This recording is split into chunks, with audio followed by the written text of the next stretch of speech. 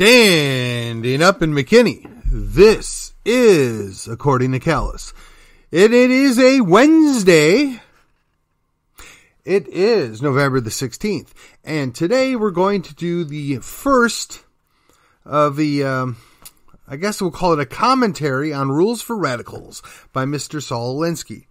Now, for those of you out there wondering, why in the world would I read this book? This is a bad guy. You know, he dedicated his book to Satan and all this other jazz. That may all be true, but if you want to better understand where people are coming from, if you want to better understand your enemy, how better might you accomplish that than to read their own words, to figure out what it is that they are doing and why they're doing it. And once you understand how they do it, you can do a better job of counteracting it. Now, most of this stuff is essentially 60 years old. Let's call it 50 to be generous. Most of this stuff is clearly dated, but the principles, I believe, hold to be generally true. The ideas presented can be accurate, though they will need to be adopted or adapted to the modern era. And I will tell you that doesn't mean that they lack presence. It doesn't mean they're not relevant. It just means that things have changed and we need to understand why. Now, you can be assured the Clintons utilized things out of this in their rise to power. I mean, we all know that Hillary spent time with him back in the day. You can be further assured that Obama used tactics in this book to win his presidency. Now, the problem is, I can hear you right now, but as good Christians, we shouldn't do this. As good Christians, we shouldn't lie. We shouldn't abuse the truth. We shouldn't, obfuscate what we're trying to do. We shouldn't mislead people. And all that can be 100% true, but it doesn't mean that you can't and shouldn't understand the principles and the objectives that are laid out in here. It doesn't mean that you can't do it without giving up your principles. It doesn't mean that there isn't something to this. So, I was listening to John Harris. He does a podcast called Conversations That Matter. If you have time, you might want to check that out. He does a really nice job with that. And quite frankly, he probably has a lot more time into keeping his audio good and having nicer intro music, or at least cleaner intro music. I love my intro music. Point being is, he said, and I'm going to paraphrase, essentially the way they undermine and ruin the scouting organizations, the way they undermine and ruin so many other quote-unquote Christian organizations, is they put their people through all the preliminary things. They got them jobs or positions within those organizations, and they let them roll up until they got it further and further into power. And once they got into power, they revealed themselves to be the charlatans they always were. They revealed themselves to be enemies of the very organizations that they are supposed to be protecting. You need look no further on what happened to the Boy Scouts of America to understand exactly how that is. And the sad thing is, the scouting organization invited those people in because they wanted the money. And they thought those people were going to bring them in more money. But what they did is they hollowed out and destroyed what was left of the organization after their landmark case before the Supreme Court. Likewise, many churches have gone down this same path. I've referenced before the fact that we have many pastors that don't even believe the scripture that they teach, that they don't believe that the Bible as it's written, that they don't believe so many things that are central to the faith, but they're there for a job, they're there to get power, they're there to propagandize something that doesn't go along with Christianity. They're there to inject their social justice. They're there to inject their climate worries. They're there to inject their left-wing politics. You can call it whatever you want. But the fact of the matter is we've sat there and we've watched it happen time and time again. And rather than expel these bad apples, rather than fight back against these heretical pastors, we just say, you know what? You can have the church. We're going to pick up sticks and go somewhere else. But that's exactly what they want. That's how they've destroyed the Methodist Church. They're in the process of trying to destroy the Baptist Church. And by that, I mean the convention, the organization, if you will. The Presbyterians. They're slowly chipping away and infesting and ruining everything that they get into. And the problem is, we don't have an active counter. The problem is we haven't figured out that sometimes you have to protect power because power is necessary in order to fight back. And Mr. Alinsky talks about the organizer.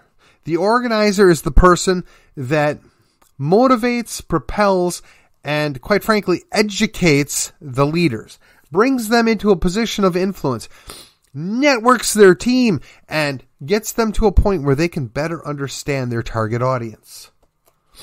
This is something that we on the right, and to a lesser extent we as Christians, have not done a good job of doing. It seems to me every time we adapt so that we can better communicate, we chip away at the very principles that differentiate us from the others. We sacrifice that on the altar of love or acceptance, but we lose our salt. We lose our light in the process of doing that. So might I suggest that we can use compromise, but use it in a wise way. We need to compromise from a position of power. We need to get them to give us a little something. What we have done is watched it skillfully unfold that the left, the Marxists, the progressives, the communists, whatever you want to call them, has chipped away, and all we've done is, well, if we give them this, they'll be happy. If we give them this, they'll be content. If we give them this, they'll be happy. We keep buying time and we have nothing left. We are not Mother Russia. We cannot sacrifice millions of people and thousands of acres of land only to wear them out and come back and fight back. Now, yes, we may believe our Lord comes in and saves us all at the end, and that, I believe, is the ultimate end. But we're also called to occupy. We're called to march out and hold the line and be salt and be light. And you cannot do that if you're always compromising away your principles, if you're always giving up little things here and there. Now, the idea is, he talks about self-interest. He talks about power. These are words, and he talks about why they matter. They are about harnessing energy. They are about building an organization. They are about getting things done. Now, when people are motivated by their own self-interest, sometimes they get lost. Sometimes they go astray. But if the organizer, for lack of a better word, or their leader is there to shepherd them back in line, to keep them from going off into destructive means, we can do that. We can create political pressure. We can push back on these things. And I say this both from the standpoint of, you can say you're a Christian conservative. You can say you're a Christian nationalist. You can say you're just a plain old conservative. You can say you're a plain old nationalist. You can claim to be any other flavor you want. But if you don't have any power and you don't have any organization, you can't push back. Now, I reference the idea from confrontational politics. You have to have an organization and you have to have money. Those two things allow you to have an effective fight. An effective way to push back. And we don't do those things well. And I've talked about many times how our people, the conservatives, the right, they have the money. They just choose not to invest in it. They choose not to set aside their own personal interest for the greater good. And you have to ask yourself, why might that be? Why is it that they don't want to do that? Some of it is, I've got mine. I'm not worried about you. Some of it is, that's not my problem. Some of it is, they don't see it as a wise investment. And you got to ask yourself, why don't they see it as a wise investment? What are they seeing that we're not seeing? What are they afraid of? Might I suggest to you that it's going to always come down to the fact that we have no organization. We don't have the ability to control a mass amount of people. And they say, well, it's because we on the right, we like to think for ourselves. We like to do our own thing. We don't like being told what to do. And that's all well and good. But when you're building an army has a general. When you're building an army, the army has lieutenants. They have majors. They have colonels. They are dealt the responsibility to deal with strategic issues. They deal with tactical issues somewhat, but they delve that out to the lower ends of the hierarchy. They hand that off to people that are more suited to that. You don't want to necessarily have your general leading the army from the front. Maybe you want the general on the side, in the middle, in the back, overseeing what's going on. He or she needs to see the big picture. They need to understand all that's going on. Maybe you take your colonel or your major or a really good solid lieutenant and you put them in charge of your attack elements and you send them out and you try and flank and you try and do this and you try and do that. As a general, that's the mindset that's in place. But we know from observation and from history that logistics overcomes the better army. Better logistics is where it's at. And what are the logistics that you ask? That's about supplies. That's about knowledge. That's about giving your soldiers, your army, everything that they need to go to battle by keeping them fed, keeping them bedded.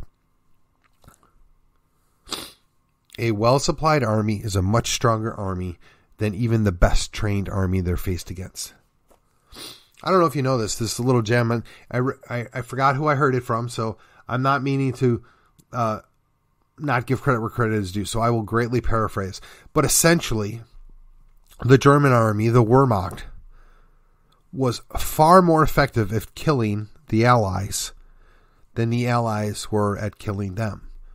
But we outnumbered them dramatically. We were outsupplying them dramatically, and sooner or later they failed. Now, you could say the same thing about the Japanese Empire. Let me pause here just a second.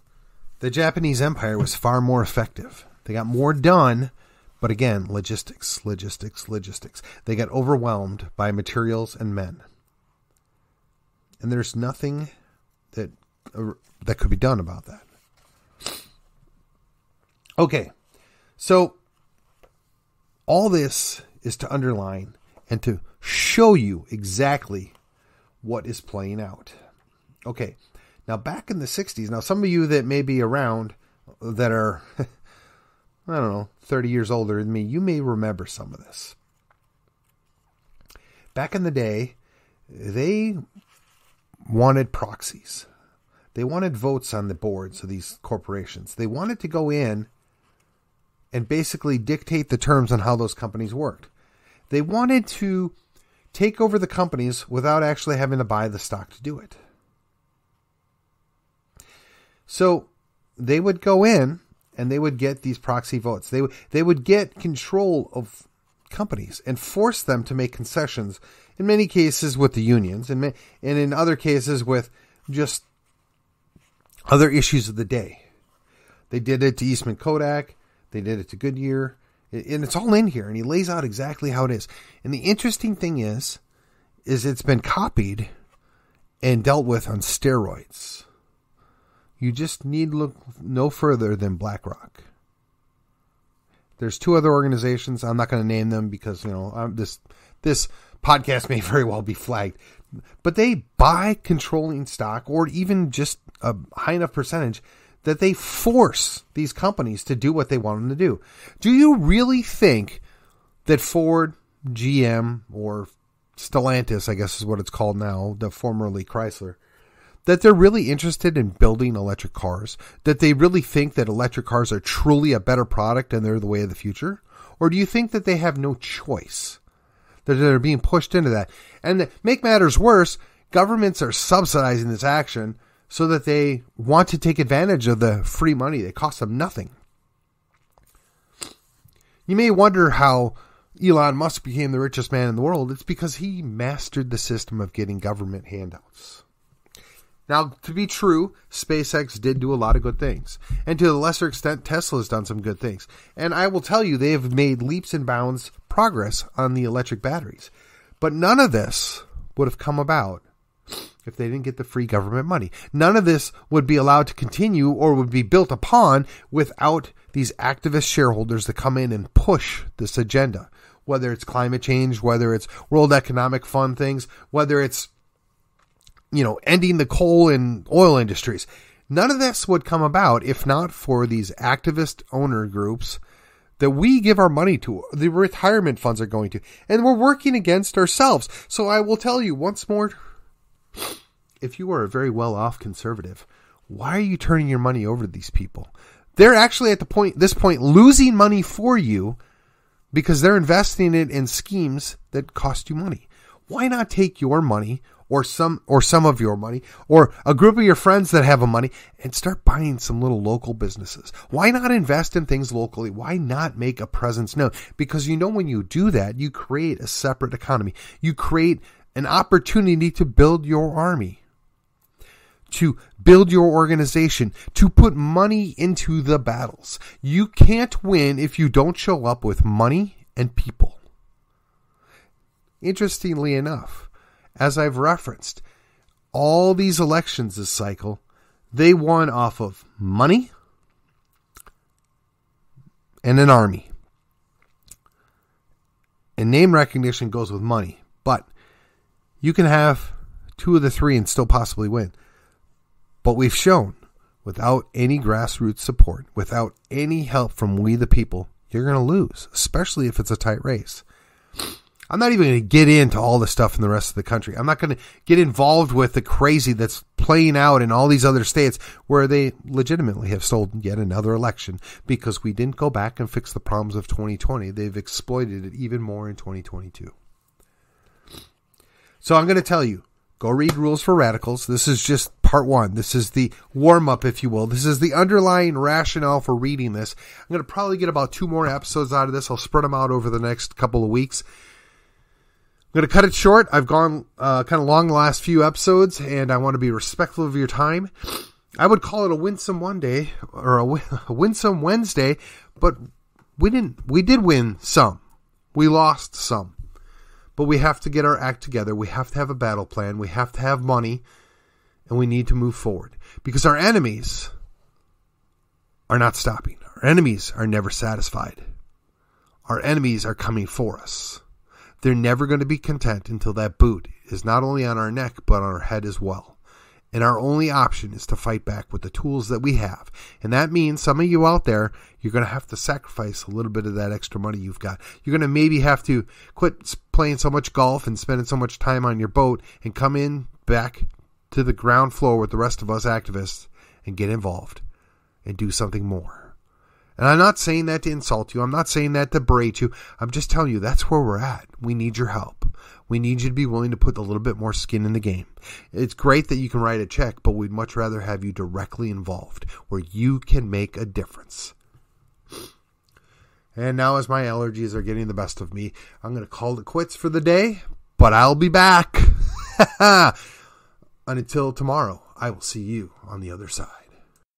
Hey, I want to thank you for listening to my show. If you thought it was worth your time, worth your efforts, if you thought it was the least bit educational, exciting, informational, whatever, I would ask that you subscribe to the show, that you like the show, that you share the show, that you follow the show, that you comment. Let your friends know.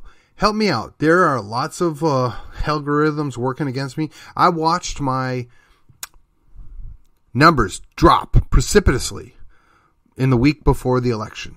I was on track to meet my goals. And what do you know? The week before the election, everything went to nil across the board. And I can't be the only one that experienced that. So I would ask you, if you found this to be worth your time, if you think I could do better, hey, go ahead. Put that in the comments. Subscribe. Let people know we are doing our part to make a difference right here in McKinney, Collin County, Texas. And I would really, really appreciate your help with this as we get back on track to growing the show. Thanks a lot, and you have a great night.